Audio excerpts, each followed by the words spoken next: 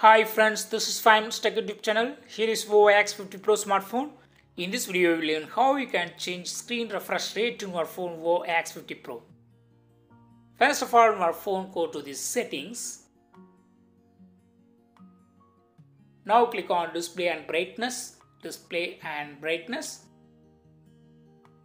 Click on screen refresh rate. And here you can select from the available two options, 60 Hz and also 90 Hz. So screen refresh rate will be adjusted based on what you set there. Again, I go to the same settings, display and brightness. Click on screen refresh rate. If you select first option, it will be automatically changed. In this way, you can easily change screen refresh rate. That's all friends. Bye.